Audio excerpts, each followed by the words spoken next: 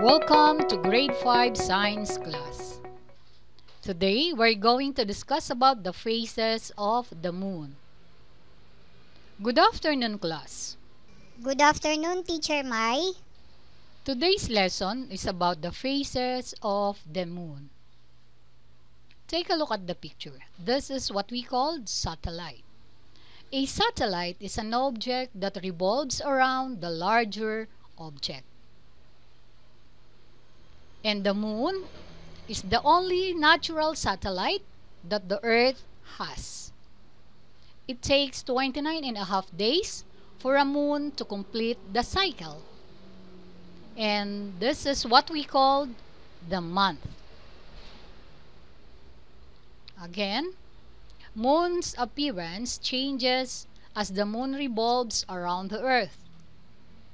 And because of the different amounts of light it reflects from the sun. Okay, take a look at the picture. How many phases does the moon have? And what are those? Yes, Sherwin. There are 8 phases of moon. 4 in waxing phases, the new moon, waxing crescent, the first quarter, and the waxing gibbous. And also 4 in the waning phases, which is the full moon, waning gibbous, third quarter, and the waning crescent. Very good, Sherwin. When the moon is between the sun and earth, the moon seems to be hiding from the earth. The moon is not visible from earth since the side of the moon that faces the earth is not illuminated. This is what we call the new moon. The new moon is the start of the phases of the moon. So after a new moon, this is what we call the waxing phases of the moon. When the moon starts to appear in a semicircular form, it is called the waxing crescent. And during the first quarter, half of the moon is lighted and visible. And also for the waxing gibbous, when most of the portion of the moon is visible in the sky. Again, when the whole lighted side of the moon is visible, it is what we call the full moon. So this is the waning phases of the moon. So after the full moon, when the moon appears to be getting smaller, it is what we call the waning gibbous.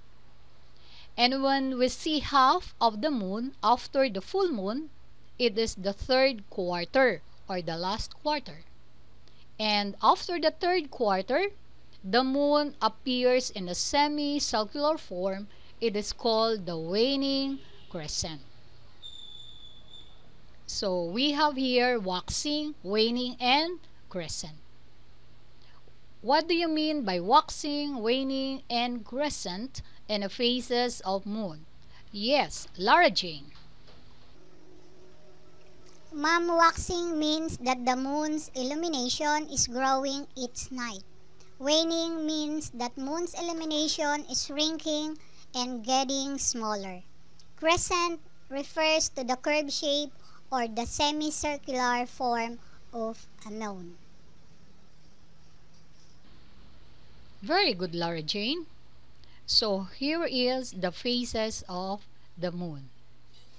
We first have the new moon, and then the waxing crescent, the first quarter, and the waxing gibbous. Those are the waxing phases of the moon. And the full moon. So after the full moon, the waning gibbous, the third quarter or the last quarter, and the waning crescent. Okay, for our science trivia, Apollo 11 was the space flight that first landed humans on the moon. Commander Neil Armstrong and the lunar module pilot Edwin Buzz Aldrin.